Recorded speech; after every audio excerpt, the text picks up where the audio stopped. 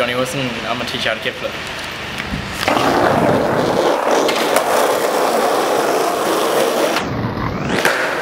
So what you're going to want to do with your kickflip is, firstly you're going to want to have your back foot, like wherever you feel comfortable, I guess, on the tail. Like maybe when you start it's going to be there.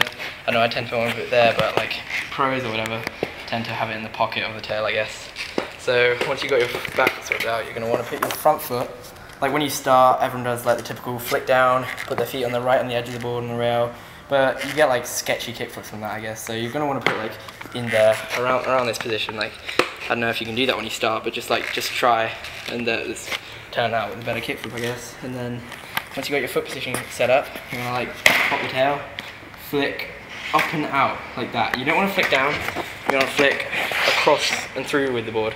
So eventually you want to end up with something like this. And that's the kickflip. And then by the end of things, when you've got your kickflips down, fast moving, you end up with something that looks like this.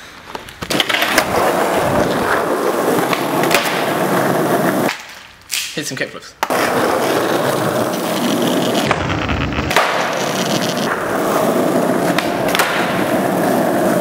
And then when you've got them down and you've got popping them, you'll be able to do them over obstacles like this.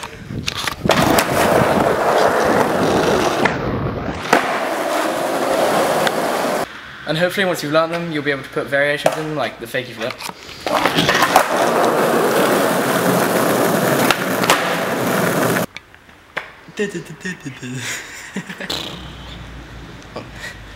Or the backside flip.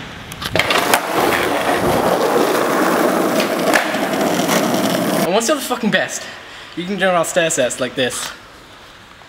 No, that's not a stair set. This is down the upstairs.